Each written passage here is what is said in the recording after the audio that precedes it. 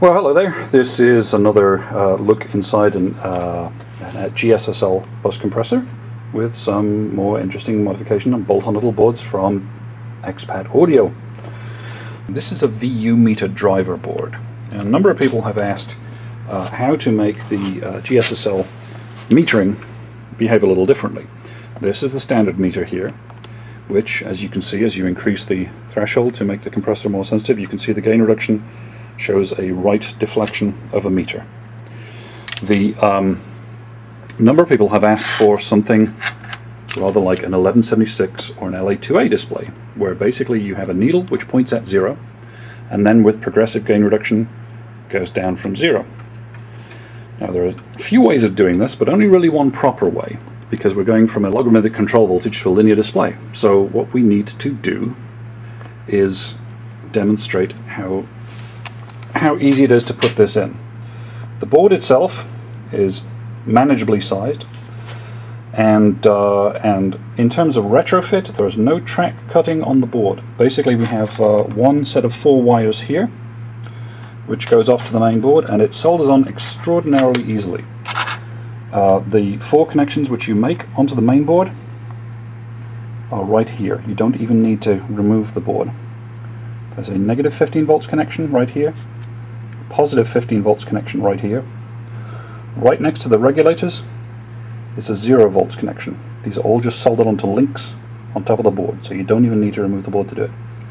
The 4th wire is right down here, and it solders onto a resistor end or jumper, depending on whether or not you have a resistor or a jumper fitted right here next to the connector. It really is very, very simple. Once the board is built, it can be installed in literally 2 minutes. That's all there is to it. Those are the 4 wires coming in, and then we have a pair of wires here which go off to the VU meter. And the VU meter is basically an absolutely standard VU meter. Here we've got it showing on a SciFam, and you'll need to add the appropriate series resistor. In this case it's a 3.9K resistor, because that's the resistance that a SciFam requires. There is only one preset adjustment on the control, and it's this trim pot right here, and the adjustment for that is to set the rest position of the needle. It has a range where it'll go basically from the end of the scale basically down to 0, and all you need to do for that is adjust that so that it points squarely to 0, and that's the only adjustment that's required for the VU driver board. How accurate is it?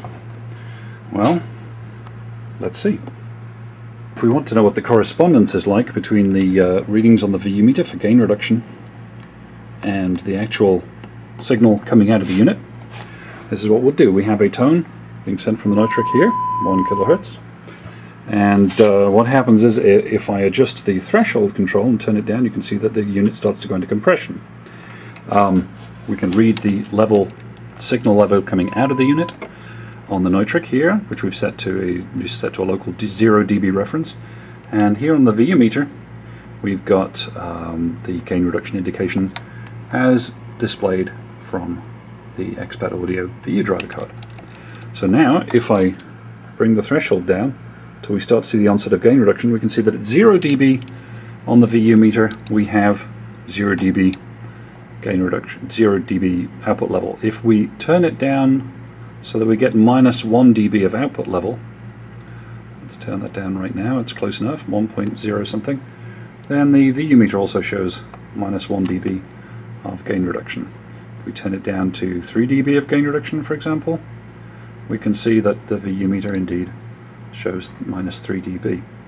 2 dB of gain reduction shows almost exactly 2 dB on the meter. You can see basically it's accurate to significantly within 1/10 of a dB. So there's basically minus 2 dB, and that's minus 2 dB on the meter there. If we take the needle down to minus 4 dB of gain reduction, we can see that it's basically minus 4 dB on the meter there. And this is entirely down to the width of the needle, basically. If we take this down to minus 5 dB of gain reduction there, you can see minus 5 dB almost exactly on there, and so on and so forth. Basically minus 6 dB there is minus 6 dB there. They agree almost entirely, basically. Again, minus 7 dB of gain reduction on here is going to be minus 7 dB on the meter over there. Minus 10 dB here, minus 10 dB right there.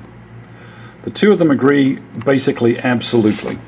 Now, one other advantage about using a standard passive VU meter like this, and again, we'll show you minus 20 dB of gain reduction there, although we're well out of the accurate resolution of the meter there, but it's basically still showing minus 20.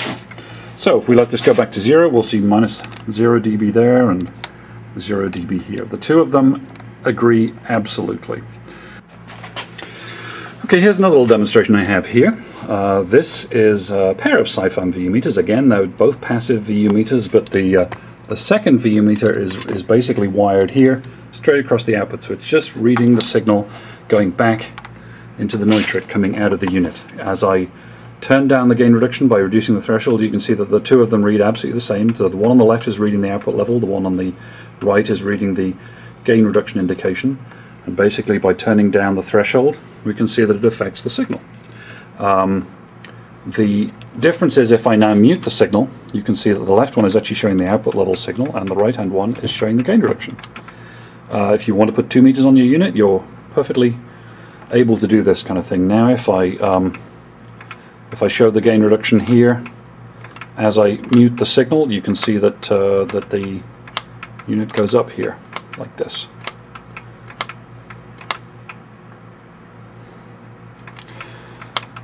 Now the makeup gain on the output of the unit, so the one on the right is affected by the makeup gain, but because the gain reduction of the compression is not affected, then you can see that the needle on the right still shows a constant amount of gain reduction while the one on the left shows the actual output signal.